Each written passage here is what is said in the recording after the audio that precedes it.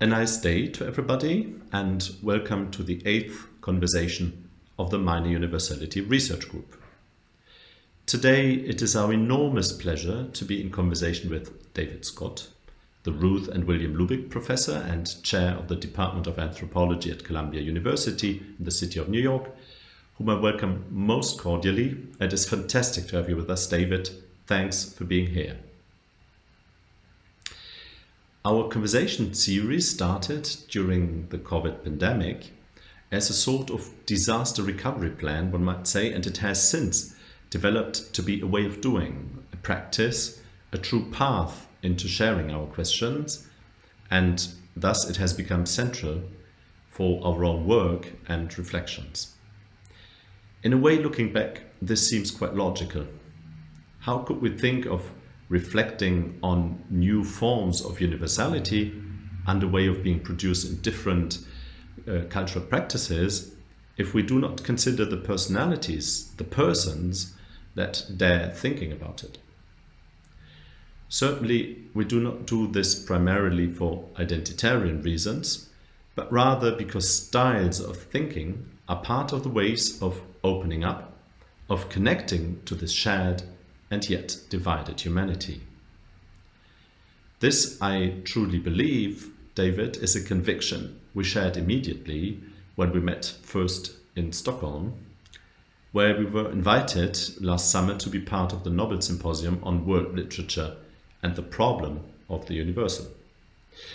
I will never forget how we got lost from the group on our way back from the Nobel Academy to the bus, as we were completely engaged in an exchange on how thought about the human and humanity is driven out of experience, not necessarily in psychoanalytical terms, which we also debated, rather in its inner relation to the times exceeding an individual life. I remember how intrigued I had been when reading your interpretation of Stuart Hall's life and of how his voice had become, as you show, a universal expression of life experience and exile in the long 20th century, even before he would understand this himself. You have expressed this in Stuart Hall's voice, Intimations of an Ethics of Receptive Generosity, that came out with Duke University Press in 2017, and it is still your long-term project to write a biography of your more than intellectual friend and schoolmate, Stuart Hall. I have the intuition that herein, in the link of life forms and reflection, lies your anthropological interest in literature, which is present in depth throughout your entire oeuvre, and by the way, in classical and modernist forms. An oeuvre which is notably dwelling on the borders of disciplines, and in which the arts too are, as a praxis of creating, a potential for pursuing anthropological research in a wider sense since years now. Thus you have been creating exhibitions like Caribbean Queer Visualities in Belfast and Glasgow in 2016 and 17, or Visual Life and Social Affliction in Nassau, Miami, Rotterdam in 2019 and 20, and you have been the curatorial director of the 2022 Kingston Biennial entitled Pressure. Your own work is, of course, deeply linked to a Jamaican experience and to the Caribbean as a post-colonial field of criticism and theory. That is not least represented by the eminent journal Small X, which you founded and for which you received the Distinguished Editor Award at the Modern Language Association in 2017. The Caribbean is in a way the magnetic field of your critical reflection on our modernity, as you often say, using the singular as a normative or philosophical concept rather than a historical form. A magnetic field then which has found its geopolitical span from Sri Lanka, the US, from Dar es Salaam, where you just come back a few time ago, to Berlin, and which is based on post-Bandung political thought, cultural Marxism, and I would say a philosophy of history that understands our present as a decisive, one might say Benjaminian point of crossing past and future. It was notably your book Refashioning Futures, Criticism After Postcoloniality, which came out with Princeton UP in 1999, which has had a great impact on our own project. Before the background of major political changes in the world, in this book you speak of a Gramscian interregnum, which you describe as, I quote, a transitional moment that I shall characterize as after postcoloniality. This has been very important for our understanding of the failed promise of freedom after 1989, which gave birth to neo-identitarian regressions and movements in the entire world. In your later book, Conscripts of Modernity, The Tragedy of Colonial Enlightenment, 2004 with Duke University Press, your point of departure is the fall of a post-colonial world and the anti-colonial utopias into, as you call it, post-colonial nightmares. And of course, speaking of dictatorial regimes and corruptions in the global south.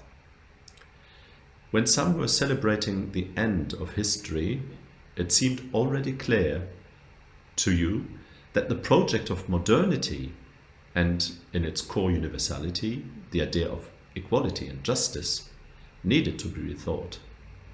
And in 2004 you asked consequently, what are the critical conceptual resources needed for this exercise? And your response then was, there is today no clear answer to this question. So let me start picking up this constellation and ask a simple and yet vast question. Where are we now? 20 years after your path-breaking books on a fundamental political and epistemic change, how can we today conceive of these problems, of new forms of universality, of humanity after universalism? Do we get closer to new forms of utopia? Or in other terms, looking back, what are the specters of your own books? So here we go with the first vast question. Thank you very much, Marcus, for that enormously generous introduction and description of some of my paths. I'm always stumped by questions like that, because I will have to say at the very outset that it still isn't clear where we go from here. But for me, I think, partly because I am averse, I would say, to a prescriptive mode of thinking and speaking, I'm always inclined to talk about the kind of work that I think needs to be done to clear space in which one might think differently about the past and the present. And that's always been the focus of my preoccupations, to ask what kinds of questions the present obliges us, in some sense, to rethink and to pose. But having said that, I recognize that there has been a persistent question raised to me about the orientation of the work that I've been involved in, whether it's the work around the tragic or more recently the work around evil. And that very often it sustains in some way a negative orientation toward criticism, if you like, that it is principally, perhaps even primarily, perhaps sometimes even only, a kind of deconstructive attempt to dismantle the the contemporary structures and powers that have brought us to where we are. And I'm committed to that project. I think there is no way out of that project. And I always like to repeat a phrase which I want from Russell Jacoby, that the only way out is through. And that I feel myself committed to. But having said that, part of the line of questioning that for me was opened up in refashioning futures, and I'm still, churning through that, is how and on what terms to redescribe the terrain of political demands that might be made in a present such as it is. I have, and this is partly the gesture that's made in the essay on Walter Rodney, which I have recently written, and was partly, Dar es Salaam was in the back of my mind for all kinds of reasons that we can talk about. But I do think that it is imperative to try now to link the kind of ethics of deconstruction, broadly understood, the effort to ask what the present demands in some political way, and at the same time to reconstruct a positive kind of unguaranteeable, obviously, but political questions about justice, about transformation, about socialism, that I think are increasingly urgent.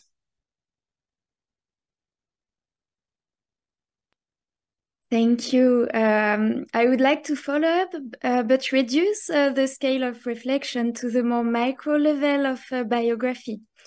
In your text about Stewart Hall's biography, A Sense of Displacement, Stewart Hall's Art of Living, you return to the question of the sense of displacement dear to Stewart Hall, and which enabled him, you say, not to conform entirely to the norms of the self and of society. You say that this habitus, his Caribbean training, is a position from which he conceived his experience of Jamaica and the displacement specific to his social class, the brown middle class, as a mode of vernacular universality or tacit universality. I would like to ask you a question about your own intellectual biography, or should I say your own voice? Do you experience this sense of displacement too? And is it the condition that predisposes one of thinking universality? And if so, in which way? What does it mean to think universality from a situated position?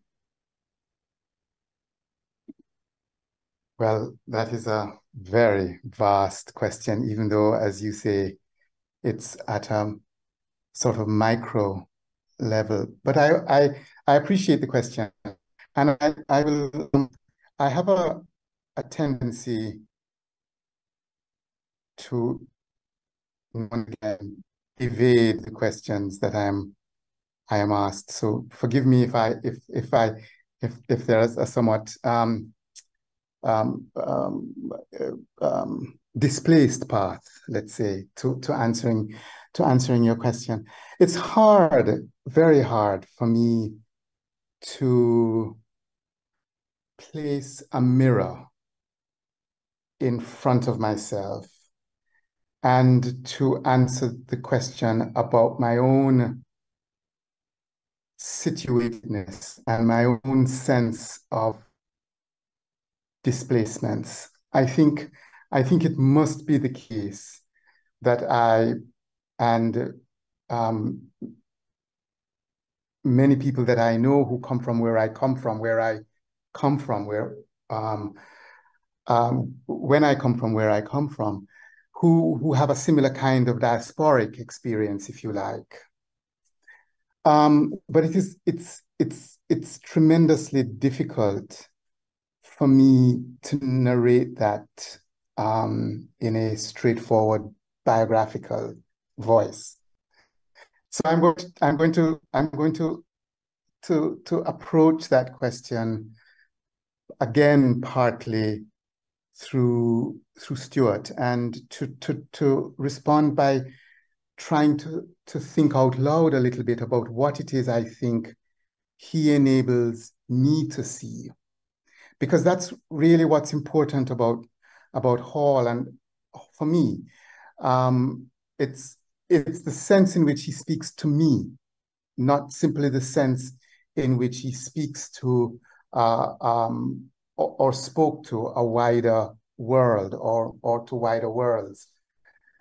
One of the things that I think, this is what I tried to articulate in that essay, one of the things that I think Hall brilliantly discovered was the sense in which the materiality and the historicity of his own displacement could constitute a language of universality. That is, a language in which one could talk about human forms of life as always already living in and living through modes of displacement, with multiple mediations, a plurality of vectors and of convergence and divergence, through which life is always lived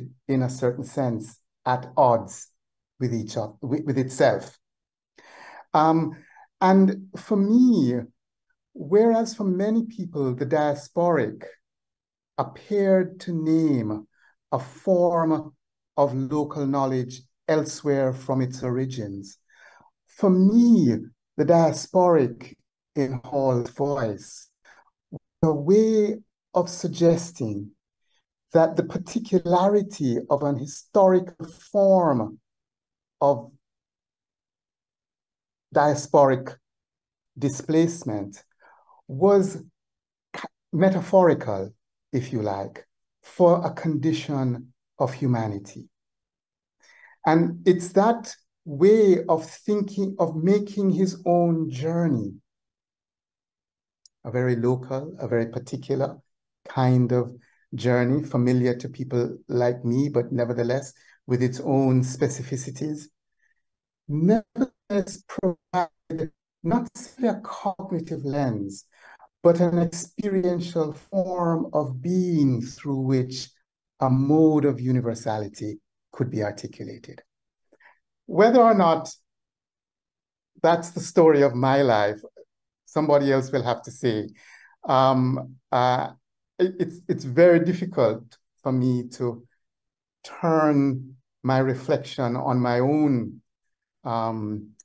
path to discern whether there are ways in which I could narrate my own intellectual journey as one of displacement, except in this one particular. You know, my formative work, scholarly work, was in Sri Lanka. It's perhaps the most precise sense in which anybody could really and truly call me an anthropologist. But that journey through Sri Lanka was very specifically a journey of displacement. I had been preoccupied with psychoanalysis for many, many years, meaning being psychoanalyzed and thinking and reading through psychoanalysis.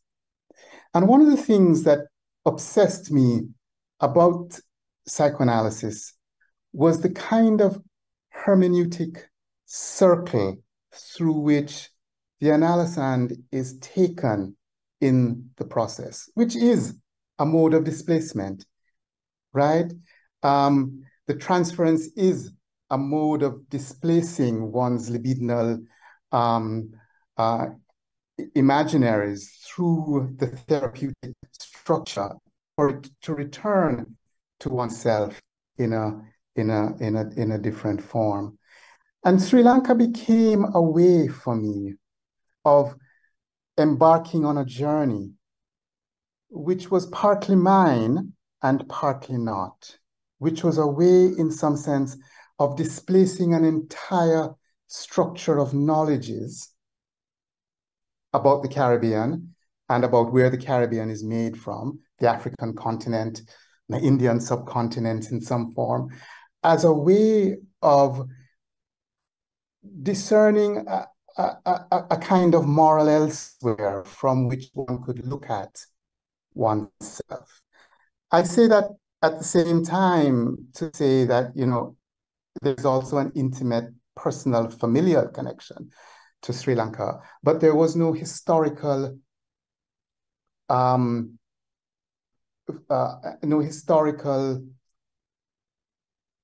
to put this?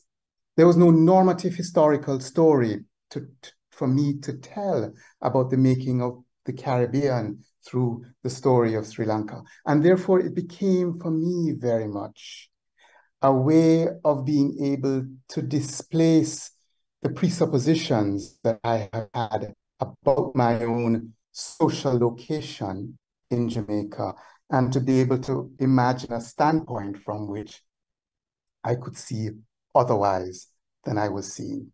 That's a very long-winded way of trying to respond to the multiple issues inside that question that you've asked. So thank you for it. Thank you. Okay, thank you. My question is on how it is on your reflection on the post-colonial anthropologies in other post-colonial places, and how we can be researchers in a field between all these tensions in a post-Bandung era. The vision and hopes of a new beginning that accompanied the project of Bandung and the formation of new nations after World War II largely collapsed in the 1990s. All this despite anti-colonial movements to overcome Western powers. One of the problems of this time was how could the South grapple with the legacy of the Western modernity that has taken hold to ensure a new radical and sustainable political and epistemological Bandung. In your article, locating the anthropological subject, post-colonial anthropologies in other places from 1989, you rightly noticed that researchers' movement, I quote, are rather one way than the other, that means from the north to the south, and colonial and post-colonial people are going west.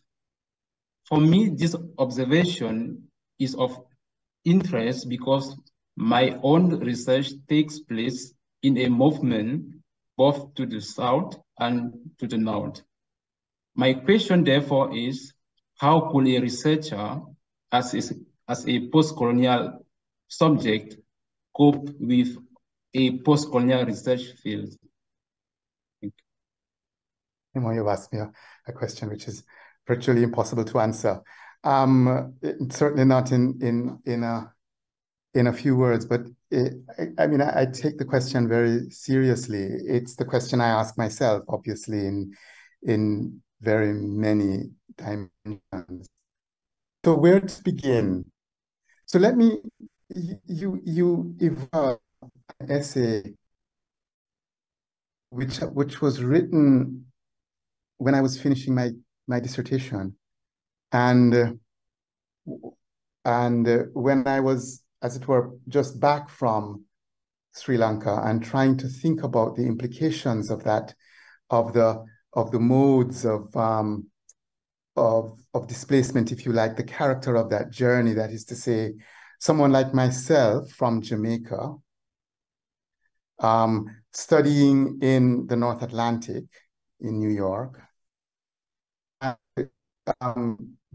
going to political, moral, cultural, and historical elsewhere, to engage in an exercise of research, to return in some way to the global north to finish the dissertation, and to then see what my life would be about. And in that process, obviously there was a recognition that I didn't obviously look like an anthropologist, first of all, quite straightforwardly. And that many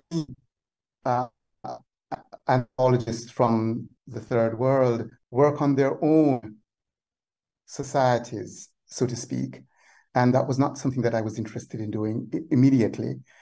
I was interested in trying to think in other kinds of colonial, post-colonial spaces about the specificities of forms of life that had emerged, and to think with one part of my brain about the contrasts between those modes of life and the ones with which I was and am familiar. And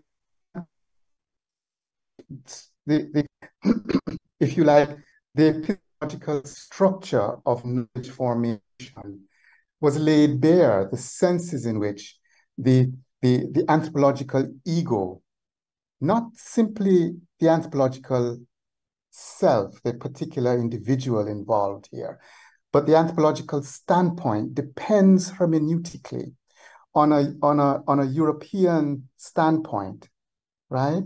That goes to a non-European elsewhere to circle back through and to produce a reflexive. I mean, this is the key here, right? Form of the European oppression as a way of enabling a form of knowledge that runs through that hermeneutic circle. It's now telling me that my connection is unstable. I don't know. So it became very important for me to think about my own distinctive location in that paradigm, in that anthropological paradigm. And I would try to break out of, from myself, to break out of that paradigm. And for me, one of the things that became very, very important was to try to produce an historical anthropological work, formations of ritual is what it became, that was concerned to look at the entire structure of the anthropological knowledge that produced the practices I was interested in studying, and to show ways in which that anthropological knowledge depended on a whole underground, and sometimes not so underground, structure of colonial knowledges. So I was interested in a series of practices called Yaktoil, and those practices European and American anthropologists had called demonism. And it puzzled me no end what demonism could possibly be. And just scratching the surface of that anthropological knowledge, you could demonstrate quite easily that it was 19th century Christian Protestant missionaries who were the first to produce knowledges about these practices and provide the sources through which anthropological, that anthropological knowledge of these practices in Sri Lanka were constituted. So that was the particular form of that intervention. But that, in some way, to widen the terms of responding to your question, it has been very important to me, very, very important to me, that people from the third world, I dislike intensely the term global south, or the term third world. And the history of that term is, for me, a very profound one. That folk from the third world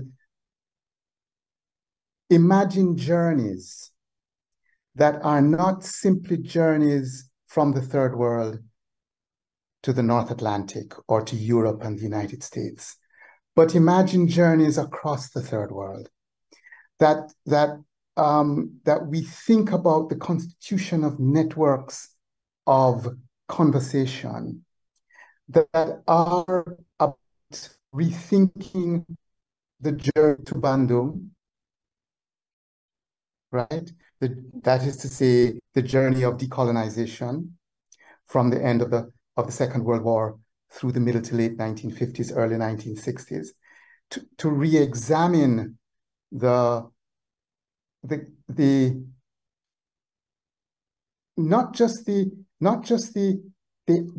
aspirations of the anti-colonialists, but the kinds of questions through which anti-colonial discourse was itself produced.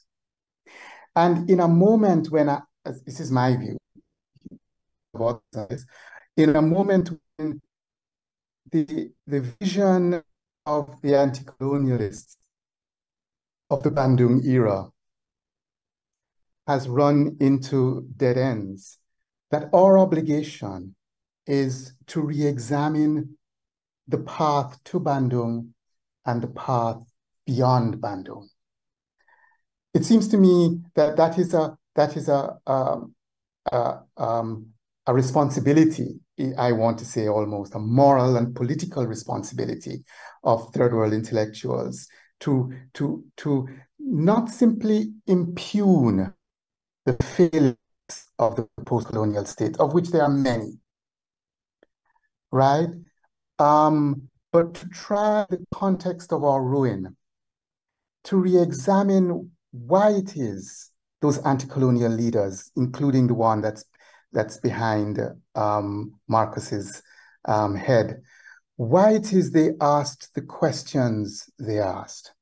You know, I teach a course on anti-colonialism every year, and we read 5 texts. We begin with Gandhi's Hind Swaraj.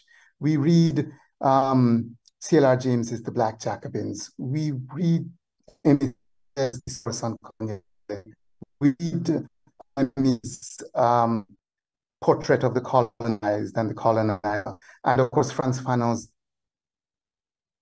The Wretched of the Earth, Les Damnés de la Terre. And one of the things that I am preoccupied with in this course is to deconstruct the assumption that almost everyone in the classroom shares, that these 5 thinkers had the same understanding of what the problem about colonial power was, and to demonstrate that Gandhi's conception with Western civilization is not James's understanding of what was wrong with colonial power, and not Fanon's understanding of what the problem was of the structures of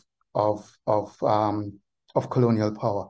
And in this way, to try to reopen the story that we tell about what was wrong with the colonial period, in order for us, a later generation, to try to imagine another path, not by dismissing the old, but by rethinking it. Thank you. Thank you. So I would like to continue with the questioning of the notion of identity. In your book, Stuart Hall's Voice, you quote from one of Hall's essays in which he says, "I return to the question of identity because the question of identity has returned to us." Mm. To a certain extent, the same could be said of the question of the universal. It too comes back to us again and again, and always poses itself anew. And of course, both questions, the question of identity and difference, and the question of the universal, are always closely linked. Mm-hmm. Further on in the book, you go into Cole's concept of an ethics of generosity, which you interestingly do not call, and I quote, an ethics of tolerance or cosmopolitan hospitality, but rather, following Cole as, and I quote again, tragic sensibility or tragic disposition in thinking about liberalism and democracy. So I would like to ask you what role such an ethics of generosity could play in the questioning of identity in cultural politics today.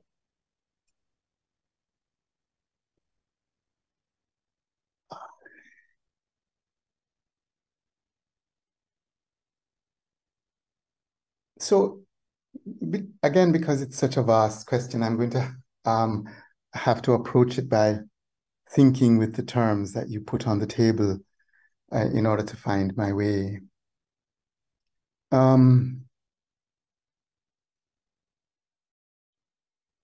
was always very attached to this idea of identity and returned to him. So maybe that's one place to begin, with this idea that he returns to identity because identity returns to him. And what, as a kind of intellectual proposal, is Hall suggesting here about the relationship between concepts and their conjunctures? It's not simply that Hall woke up in the morning and said, what's important is a politics or a theorization of identity. Identity had emerged in a particular way, and therefore it called on a theoretical intervention. Hall once said, I don't know, I can't remember now whether it's in the book, but the thing about he was about the concept of identity specifically. The thing about concepts is that they enable us to have a good night's rest. Isn't that beautiful? The thing about concepts is that they enable us to imagine a world stable enough for us to rest peacefully at night, even though the fact of the matter is that beyond your door, the world is being transformed in all kinds of ways, right? But the thing about concepts is that they enable us to have a good rest. We wake up from that good rest and we have or obliged to re-examine those concepts, to rethink them, etc. And one of those for Hall was the question of identity. And what does Hall mean by that? Hall means that in the wake of the collapse of actually existing socialism, let's say after 1989, that the concept of identity had exploded, that the terms of political subjectivity tie in various ways to class formations. No one ever called the working class identitarian, right? And perhaps in retrospect, we might ask ourselves why that is so. But what emerged in the wake of the dismantling of the assumption that politics could rely on the central agency of the proletariat to make a new kind of politics, there was a proliferation of new ways of thinking about the relations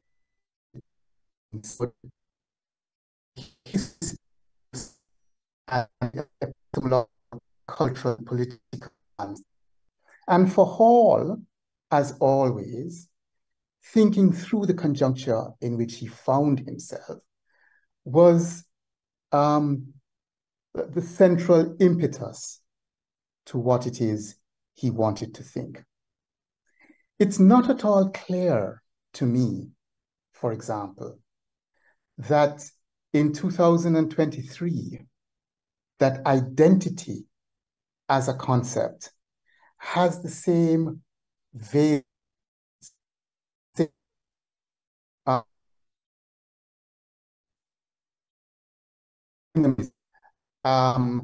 might have done at the end of the 1980s and in the 1990s when Hall is thinking about that.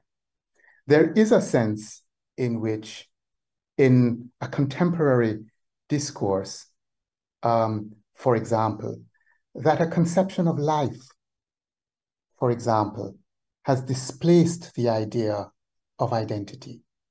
And with the idea of life, the question of the human has been reposed, and with it, the problematic of identity, of our identity. And with new ways of thinking explicitly about universality have reemerged, and perhaps different conditions in which to think about that universality.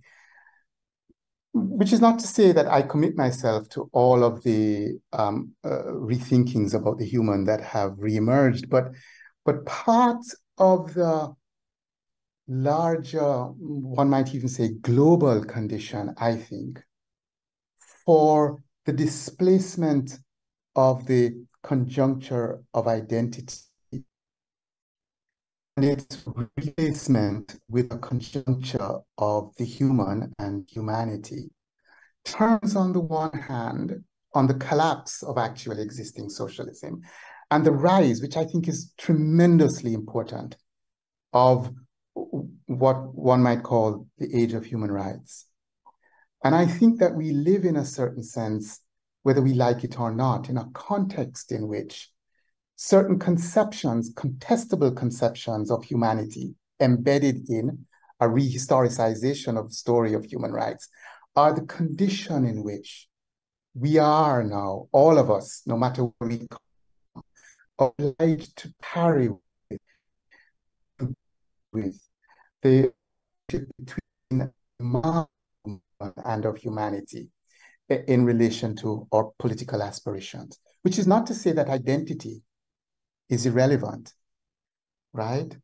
I mean, I am of the view that although I talk quite a lot about the loss of concepts and the gaining of concepts and so on, that's very important to me. It seems to me that it's not that identity has disappeared, perhaps, but that it might be dislocated. There's a lot in your question which I haven't touched on, and I can, if you, I could go on. I think you can continue some of those thoughts in the question that I would like to ask you, which, as it were, weaves in another thread of your work.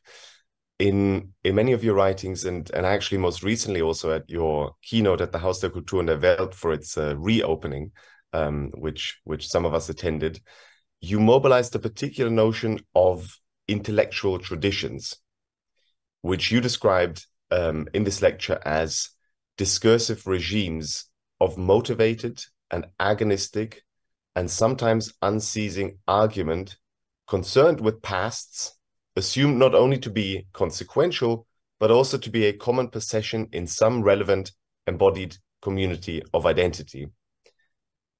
For you, an intellectual tradition, in those words, is therefore not just a constellation of ideas, but a field of rival interpretations and styles of reasoning that make up a distinctive form of life. They are about, and I quote you again, the continuity of modes of inheritance of the authorized past in the present. Now, there are several things that one could unravel and that interest me very much, since I've been interested in working on the possibilities of thinking with Alistair McIntyre's conception of traditions as continuities of argument. But I was especially interested to think about this notion in the context of understanding artistic institutions and traditions. So what I wanted to ask you, especially given that I heard you say this in the context of the reopening of the Haus der Kultur und der Welt in Berlin, and cognizant of your engagement with, of course, the British tradition of cultural studies, I wanted to ask you a question about the role of institutions, and in particular, the university on the one hand, and the, let's say, non-museum art site, institutions for the production and reflection on art, such as, for instance, Savvy Contemporary, which of course you also spoke just a few months before. What role do such institutions play in your understanding of intellectual traditions?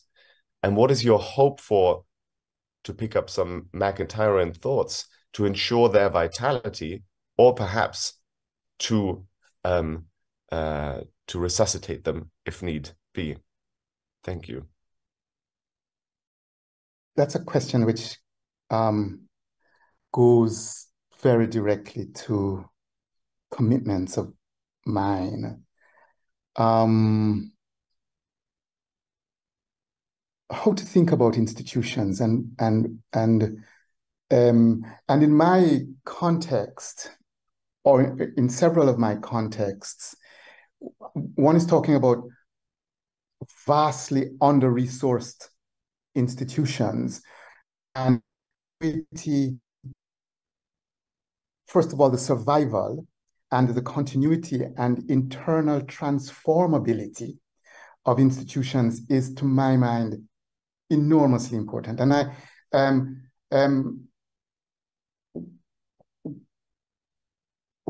and one site on which this, for me, is always in the front of my mind, I will come to institutions like Savvy and so on in a moment.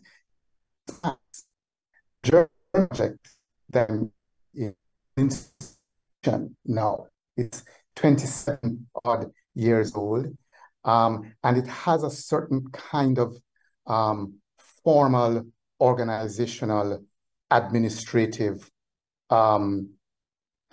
structure that depends on sources of funding and labor of various kinds, and depends on leadership, and depends on internal conversations and disagreements and so forth, that are partly in the service of the reproduction of an agenda, of a cultural, intellectual, political agenda. And there have been many points along the way in which the project was in deep crisis, in which, you know, we were going to be booted out of one of our a publisher who claimed that parts of one of the issues was pornographic, and we had to think about our relationship to the question of intervention and intellectual work. And there were people, colleagues, who took the view that we should abandon any idea of a commitment to continuity and to commit ourselves to the moment of intervention, which is important, right? And an important idea inside of certain kinds of intellectual traditions, right? Of a more kind of guerrilla mode of operation. And I took a very different view. I took the view that sustaining the platform and finding the means by which to produce a sustainable, scholarly, artistic, intellectual space for a younger generation than myself to imagine publication was more important than the spectacular politics of guerrilla intervention, right? And so I had then to ask the question of whether or not this institution should align itself with conventions of academic life, the peer review process. These are deep questions about what an institution is, right? Does an institution conform? What constitutes non-conformity? Where are the borders that lie between the novelty or the creative license, so to speak, to produce what one might think of as radical work, while sustaining enough of a foot within the paradigm of conventionality that enables one's simple survival. And so this question for me of the relationship between continuity and discontinuity is one way of putting it, has always been uppermost. I'll give you another kind of example. Marcus just said in his very generous opening remarks that I was the curatorial director of the Kingston Biennial, which was a great privilege and a great honor to engage. That required me to be in a conversation with an institution, the National Gallery of Jamaica, which is in many ways a deeply internally problematic institution. But, and I won't go into the details here, but it is an institution to which someone of my generation, and if you like, political persuasion, was profoundly committed to. It's an institution that was invented in the 1970s, in the middle of the socialist experiment in Jamaica, and it imagined itself to be the gallery of the post-colonial nation. And however much the internal administrative difficulties were of engaging this institution in trying to nudge that institution in new directions with swallowing what one didn't want to swallow of its internal modes of operation, was important for me in order to realize something that was larger than my own personal discomforts. So I think, in short, I think institutions are fundamental, and I think we don't think enough about the ways in which institutions are themselves conserving, if not always conservative, institutions. You have fundamentally to conserve enough to be able to continue. And so I have I wouldn't say an ambivalent, but what I think of as a complicated relationship, both one of commitment and of internal participation and of critique to the institutions that I am involved in. And I would say the same for an institution like Columbia University and various other institutions. And it raises also another question, which, you know, I flagged at the very end of that paper on Rodney, which is the question of the political party, which is another kind of institution, and how we rethink the idea of a vanguard party or a party of the left. You know, what are the institutional modes through which one tries to imagine a kind of participation, a kind of leadership, a kind of vision? What discourse animates it? I think are large questions that we are only beginning to try and rethink. Thank you, David.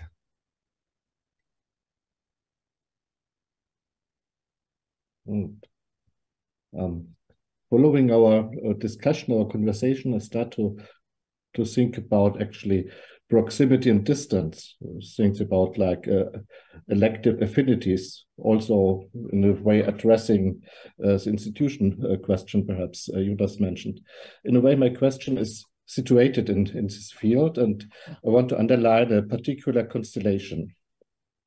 You establish in your book, dedicated to your intellectual friendship with Stuart Hall, a concept of the intellectual in the triangle of voice, style, and ethics.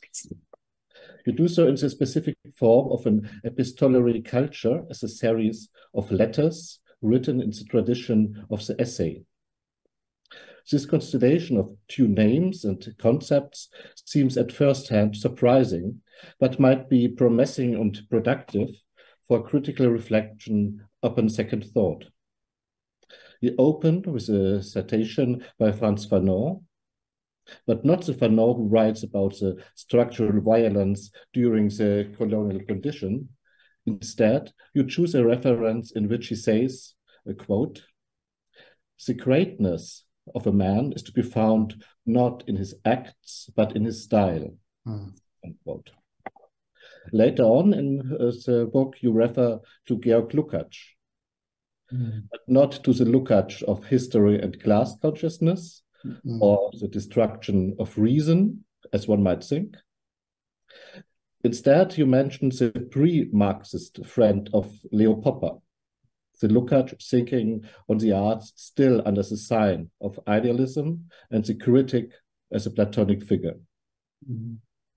But form, a category you refer to by way of the traditional dichotomy between form and content, is not really appreciated in post-colonial critique and art production today.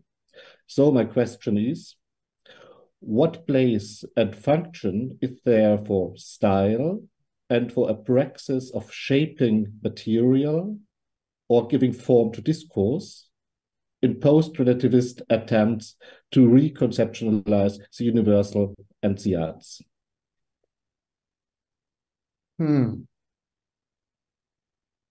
What's the role of form or of style and form in the reconceptualization of the universal and the universal?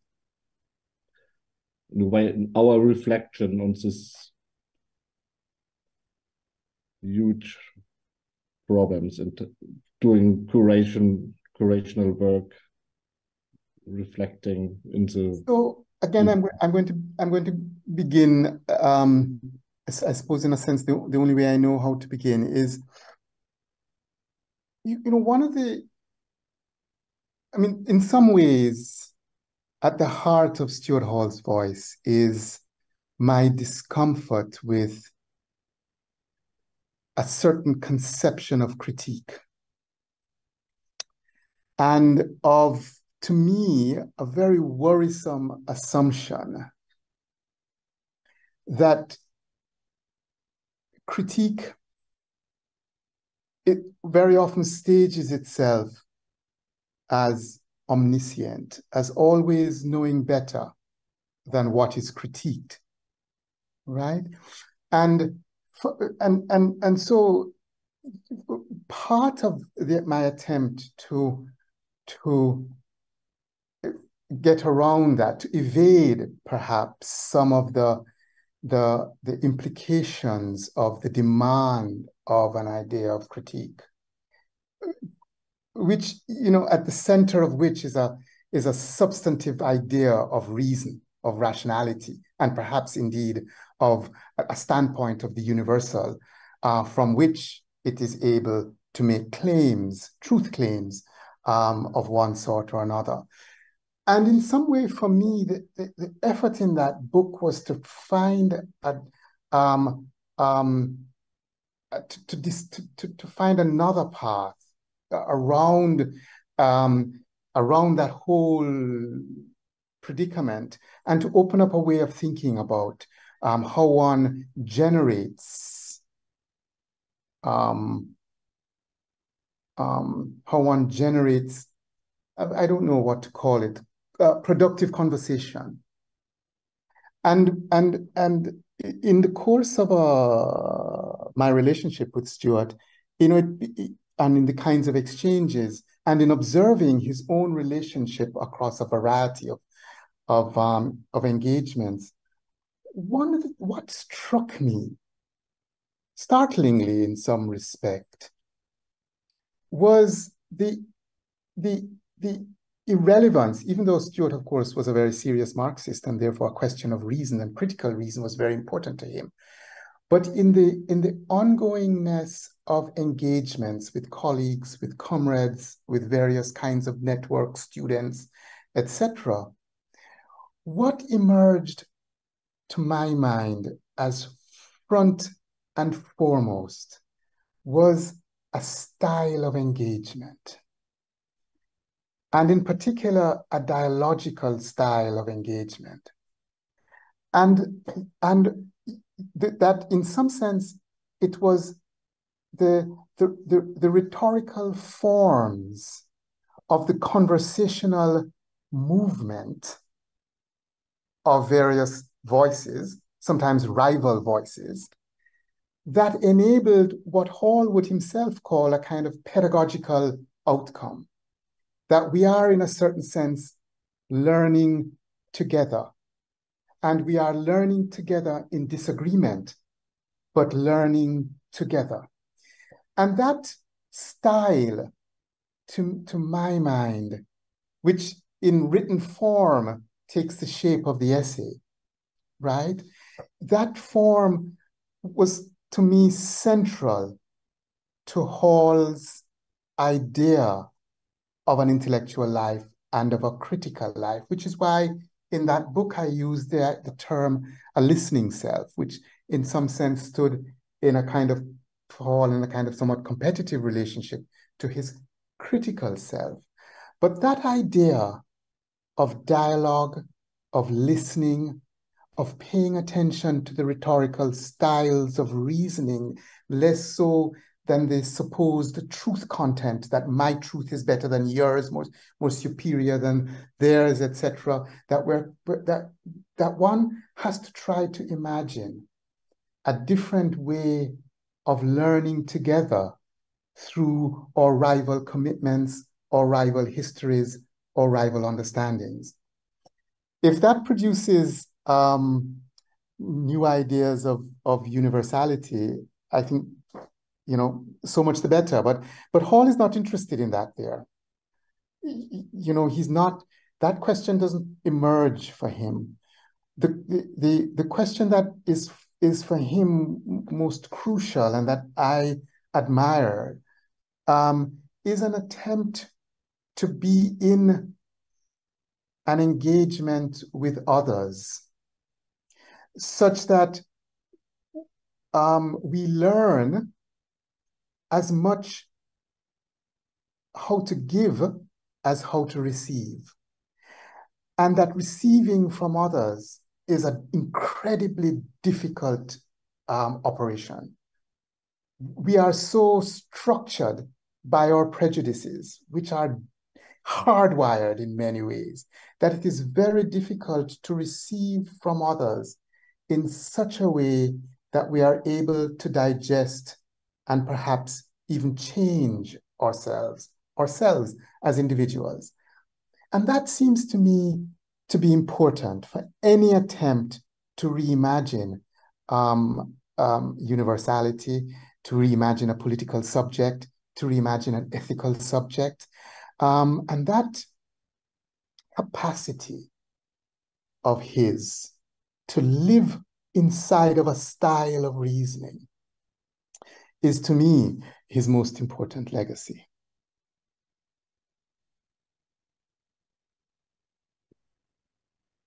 I think how this might lead to something, a production of a new, what we call minor universality.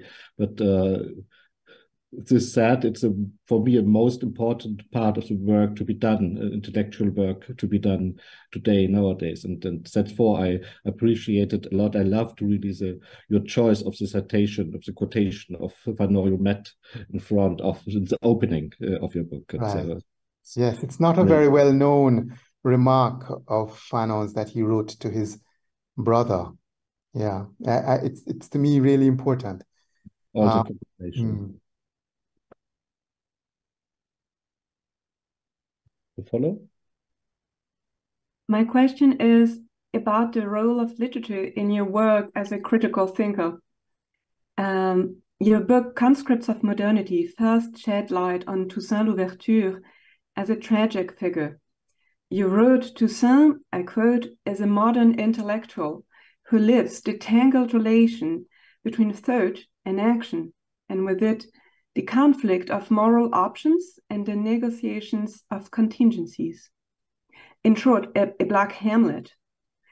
As a literary scholar, I am impressed by the way you use literary theory to develop a politics of historical imagination.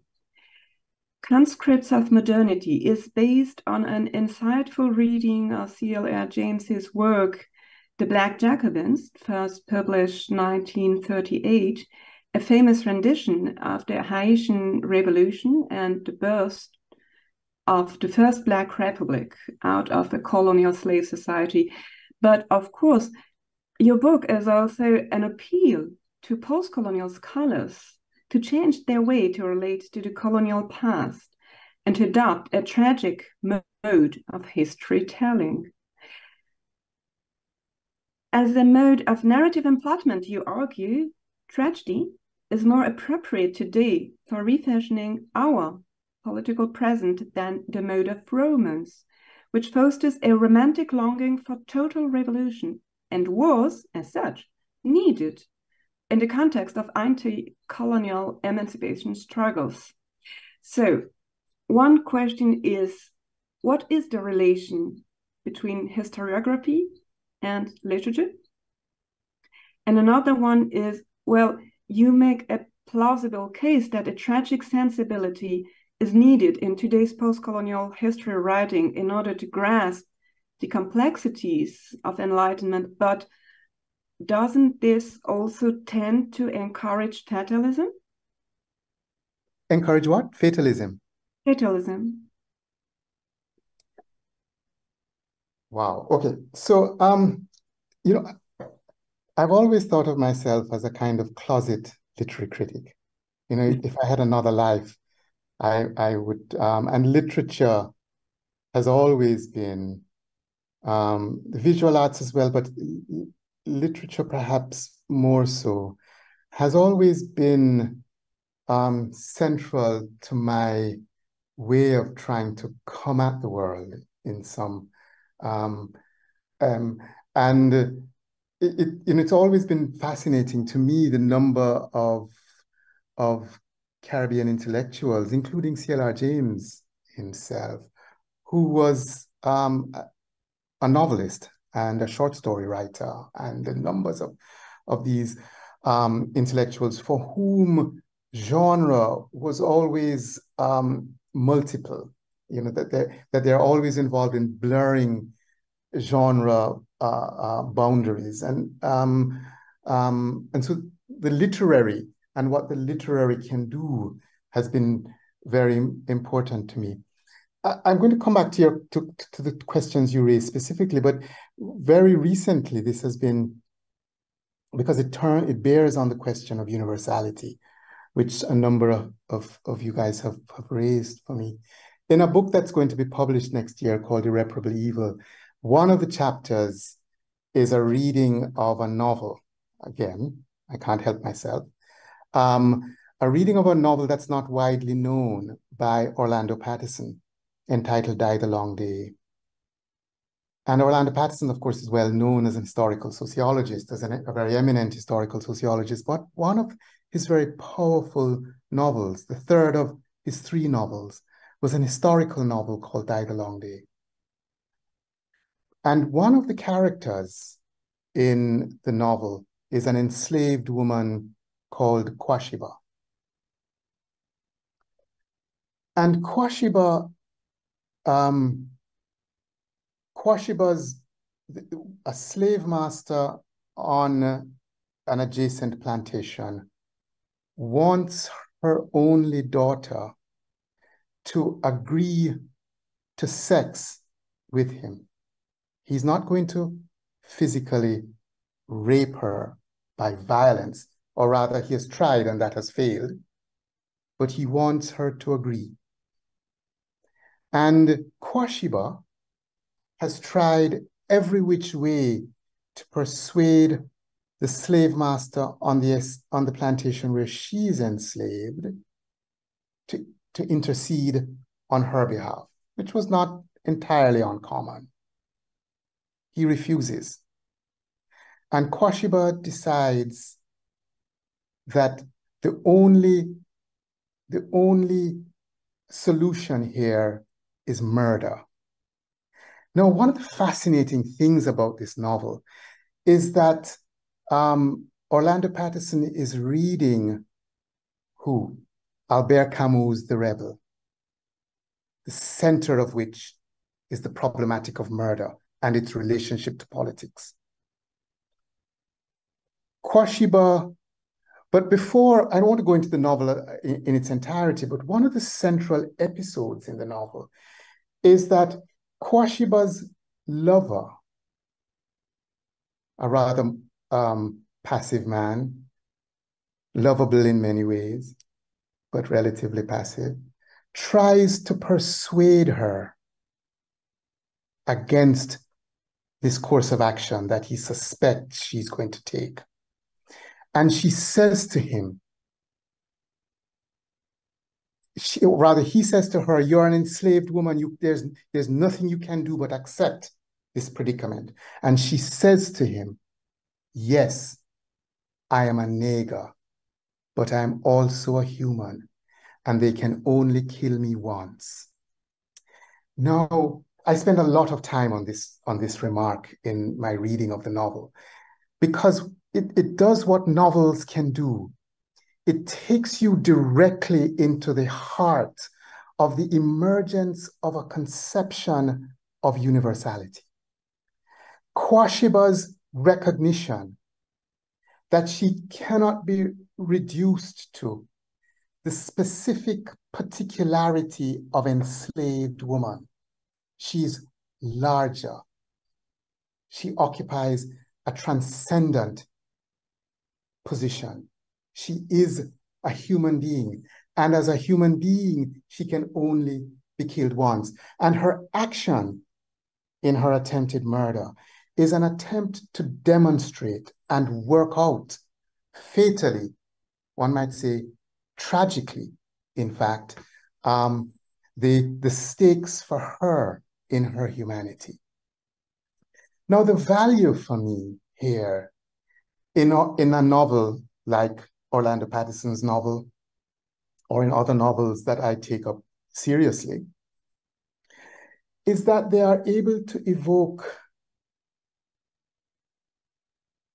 a world. And they are able to evoke in a kind of detail that's not available to sociologists, anthropologists, philosophers, dare I say, literary critics. That the novel is able to produce a plausible world and is able to produce the nuances of a plausible world that give us insight. Not that they are themselves necessarily, in some naive way, a kind of realistic window on what the past was, but they give us fictive languages through which to provoke social theory in directions that social theory, I think, on its own would not necessarily be able to articulate. And this particular novel, Die the Long Day, is in some sense the companion to Orlando Patterson's Sociology of Slavery, which was published a few years before. So they are in some sense intertwined. And to my mind, thinking about one in relation to the other gives one a radically enhanced, a radically more complex picture of human relations, of human motivations, of the nature of the complexity of human action in particular. One of the things that I am much preoccupied with, and it comes out of thinking about the tragic, is the idea of action and refusing to reduce action to something like agency, that one has to think about action in its micro contingencies and in its micro situatednesses. I mean, this is partly why Hannah Arendt's The Human Condition is such a valuable work for me, however much in many contexts I disagree with Hannah Arendt. But her attention to action and therefore to time is captured more vividly in the context of fiction. I mean, poetry to me does other things, and theater or drama do other things. But the thing about fiction is its temporal character and the way in which it captures action evolving in time. So that's for me the beauty of fiction. I always say,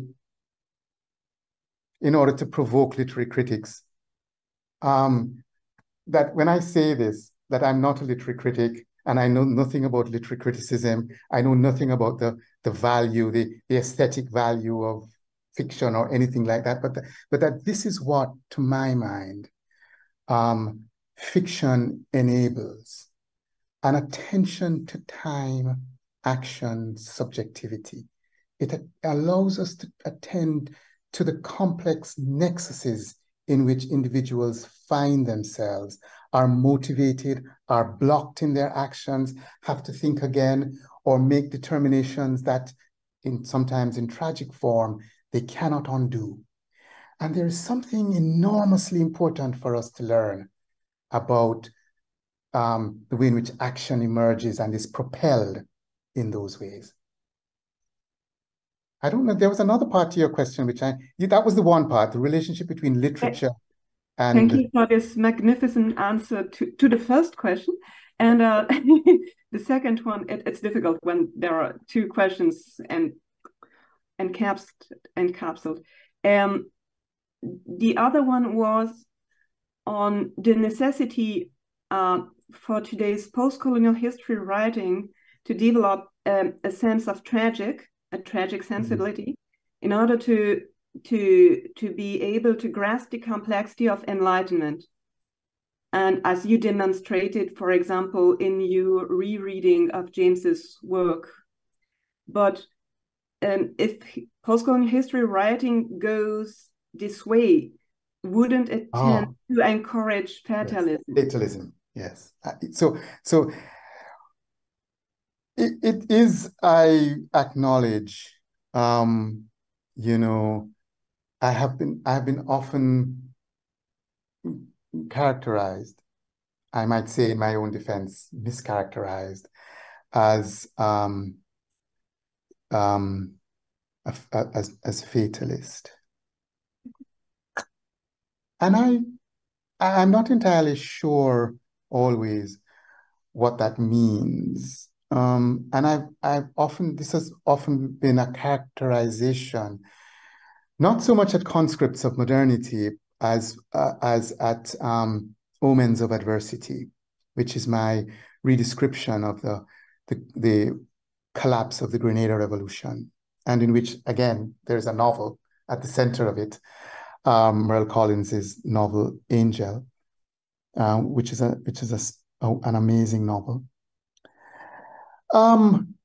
So yes, there is a sense in which, to use a phrase of George Steiner, George Steiner is not somebody that a lot of contemporary critics read anymore. And that's one of the things I love to do, I have to say.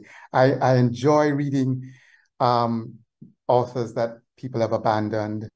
I enjoy reading texts of authors that are often, like Lukács, texts that are no longer part of the canon of reading of a particular author. There's something, to me, very generative about that. And George Steiner is not, at least in the US Academy, not much loved thinker. But in his book on tragedy, George Steiner says poignantly, I think, that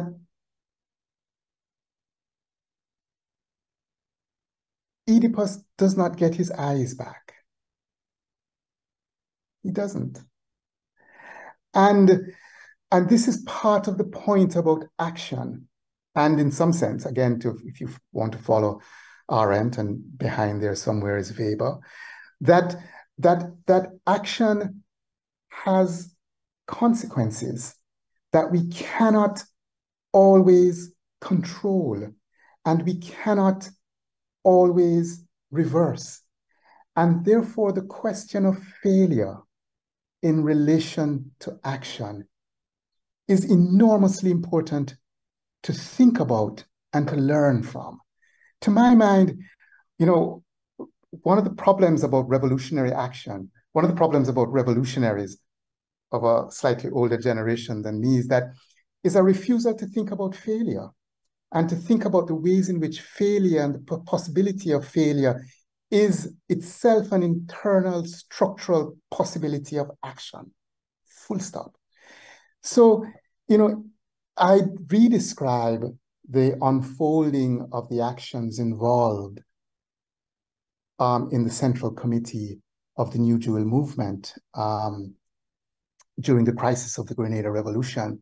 And I re-describe this as a clash of actions that came to a tragic pass. Now, is that fatalist? Well, it is in part the fact of the matter, right? That the crisis unfolded to a breaking point where there was violence and people were killed. Now, what's important to me is not that I don't believe that this was the necessary preordained course that the action had to take. What interests me is a redescription of the action such that we can pay attention to those points of crisis and those points of seeming irreversibility, such that the actors felt, as they did, that there was no other way out. And in my view, there is something that we, all of us who come in the wake of that terrible historical conjuncture, can learn from rethinking that moment in terms of those impasses that appeared to the actors as blockages that they could not get around. Why did they think so? What was the nature?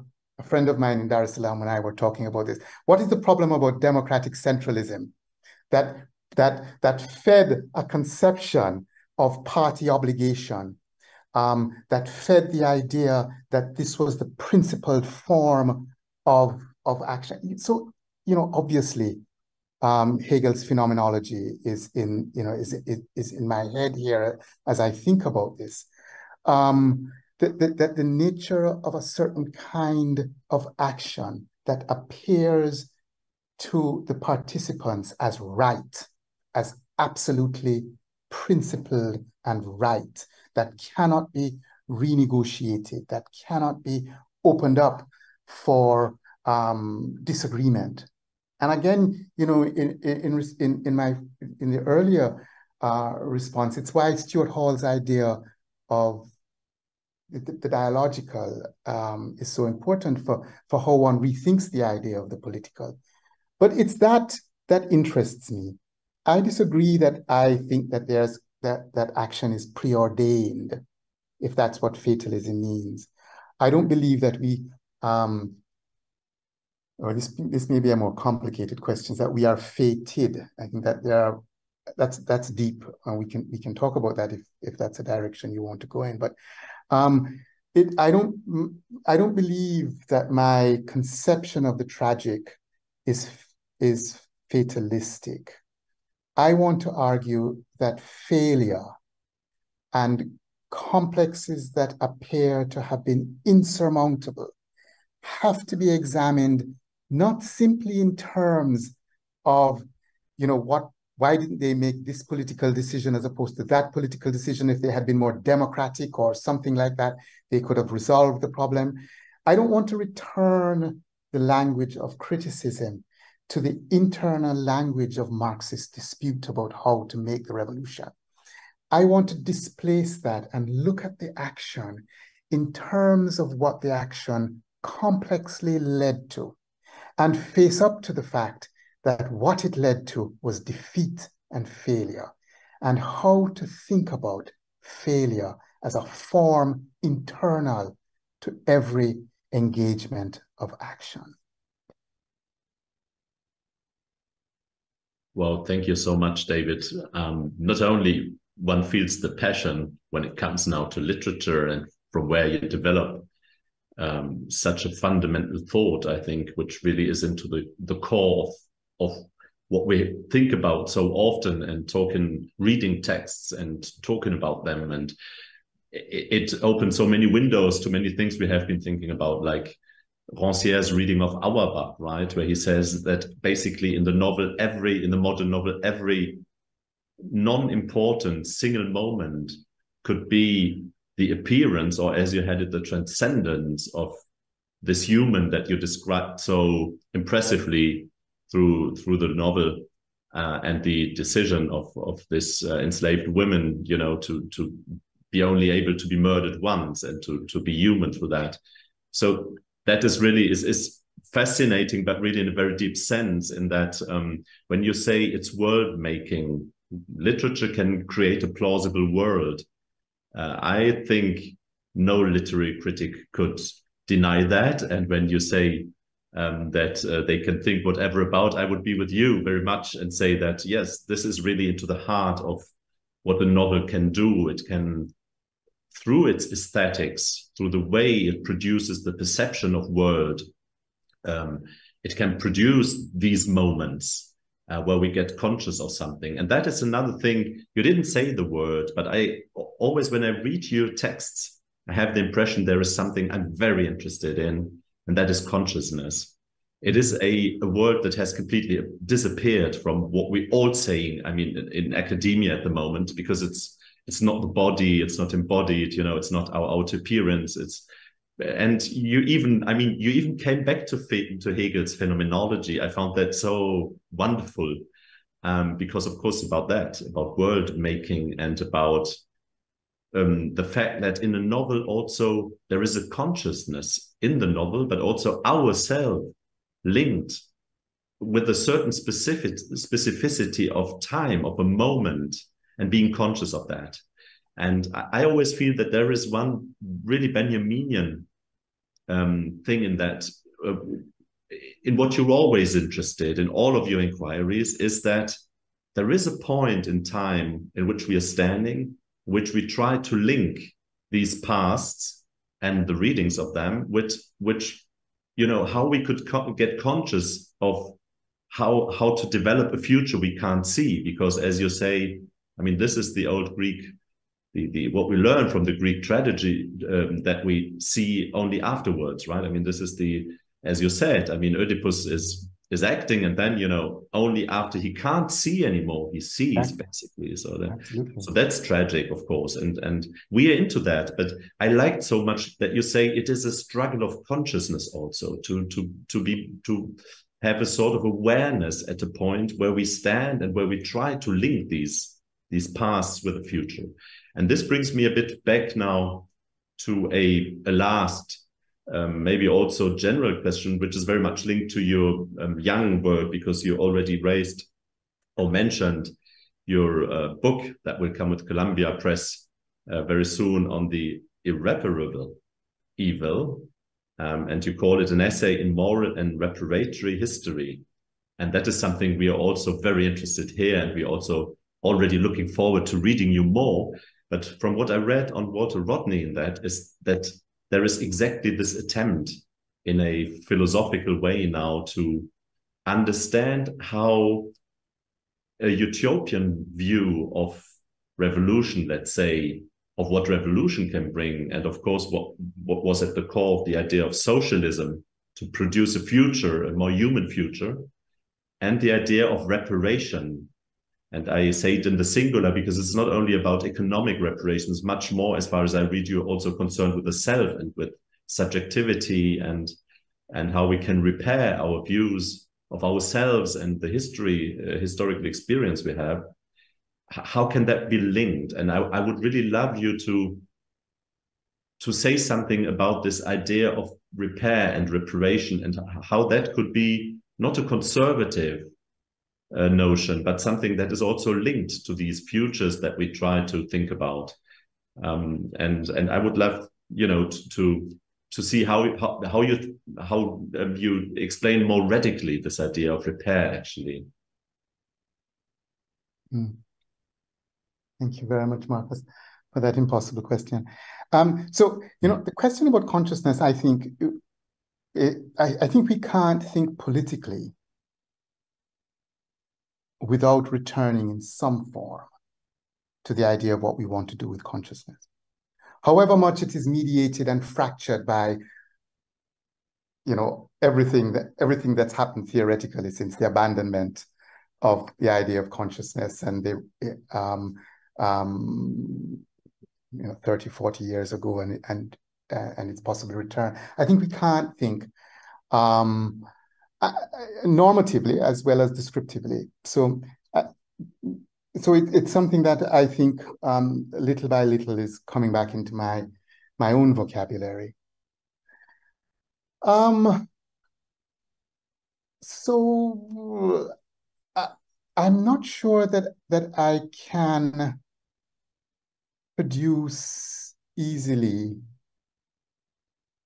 an account of the problem of reparation as spelled out and articulated in Irreparable Evil. The book has many permutations, including a long rediscussion of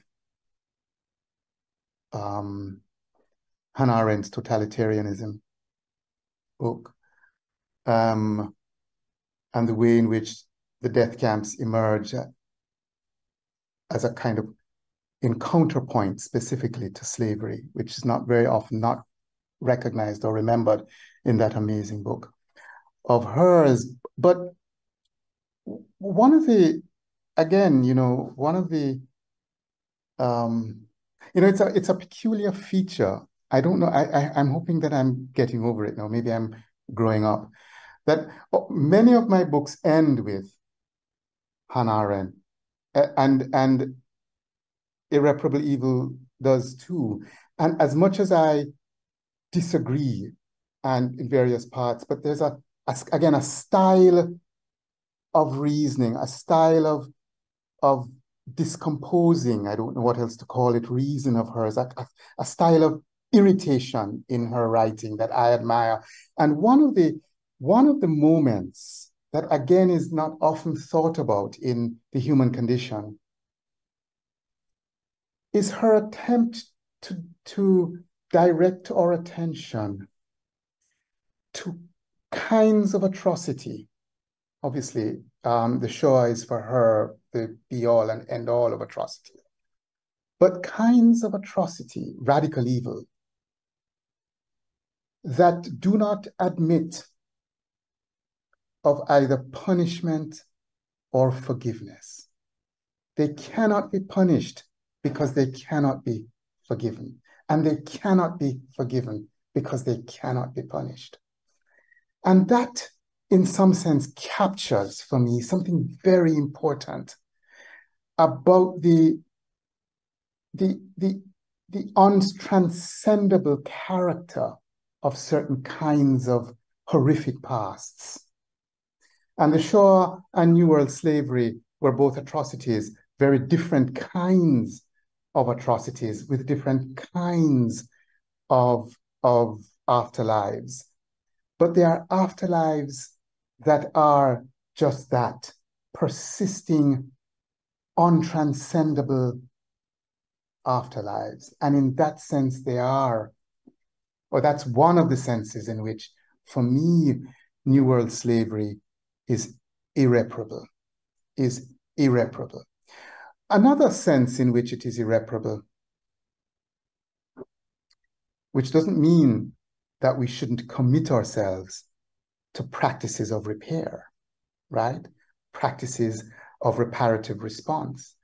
But one of the things about New World slavery that, and it forms another of these chapters, which is a rereading of Eric Williams's Capitalism and Slavery, is that what New World slavery produced was not simply isolable wealth that was taken by individuals or deposited in museums, etc. What was not discrete, calculable kinds of wealth. What New World slavery produced was the generalized wealth of the modern world. This is Eric Williams's point in Capitalism and Slavery, that it produces the grounds for or one of the central pillars for the emergence of capitalism. And therefore, there is no calculable, measurable way in which to say to the descendants of the enslaved, this is what is owed. We have calculated it here, and this is what can be paid to you. Every person like me who walks through a European city walks on the ground produced by what C.L.R. James in the preface to the Black Jacobin said was produced by the labor, talking about Saint-Domingue, of 500,000 slaves, right? And it's in that sense that these atrocities or this particular radical evil is, to my mind, irreparable. However,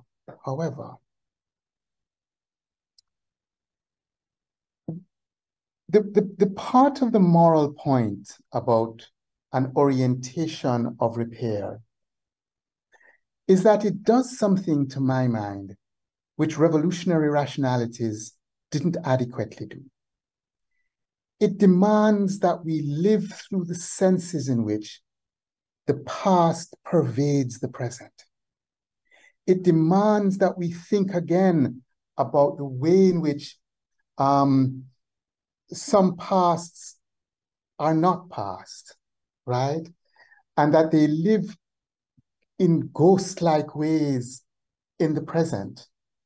And that we probably can't simply get away from them, that we have to find ways of living together with pasts that we cannot transcend. So one of the things about reparation for me, and here I depart very, very acutely from what I characterize both in the Rodney lecture and in the book as a kind of liberal legalistic reparatory rationality. That for me, a reparatory orientation, a reparatory historical sensibility alerts us, again in a tragic way, to the fact that there are some past, some histories that we live that are atrocities of a form that, again, we can't simply put behind us. We can't. Now, to my mind, and this is the direction of the Rodney essay, which is not really part of the book, but is my trying to respond to some of my critics in some way, who say that I want to get rid of an idea of revolution, which has never been the case. But the point for me is to think these a reparatory orientation and a revolutionary orientation as not reducible to each other. They depend on different conceptions of past in the present. They depend on different conceptions of temporality. They depend on different ways of thinking about the relationship between action and its implications. And we have to be able, in order to think forward, to be able to conjugate these, a reparatory orientation and a revised revolutionary orientation, in ways that don't seek to produce a homogeneous, monological way of thinking the future in the present. So that is part of a project which is only in very elementary forms for me, trying to work my way through what I disagree with in the reparatory justice literature, what I disagree with in the literature on revolution, and how we might think again about plausible ways of demanding alternative futures than the ones we inhabit. And that's the task.